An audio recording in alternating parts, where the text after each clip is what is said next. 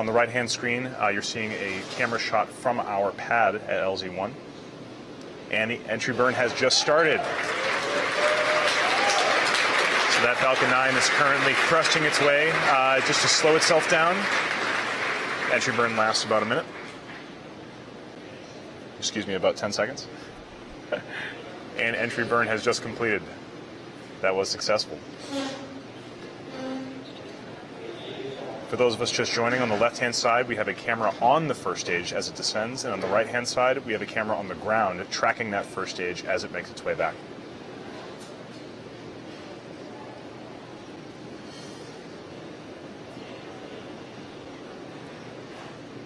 You can see the rocket start to vibrate around as it hits the thicker parts of the atmosphere.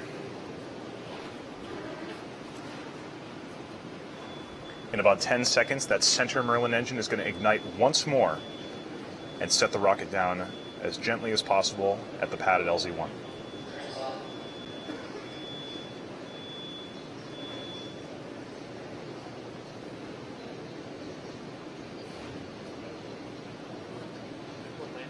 Landing burn has begun.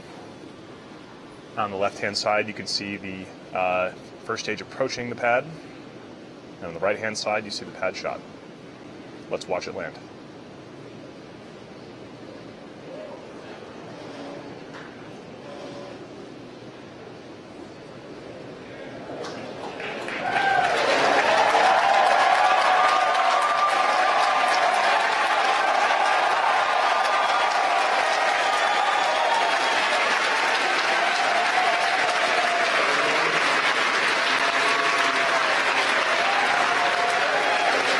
You just saw on this webcast, X marks the spot for yet another picture-perfect landing of a Falcon 9 first stage back at LZ1 in Cape Canaveral, Florida.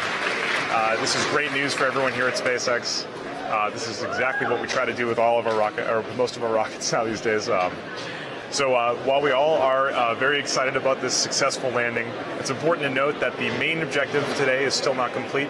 On the right-hand side of the screen, you can see that second stage continually accelerating itself and the Dragon spacecraft towards the International Space Station.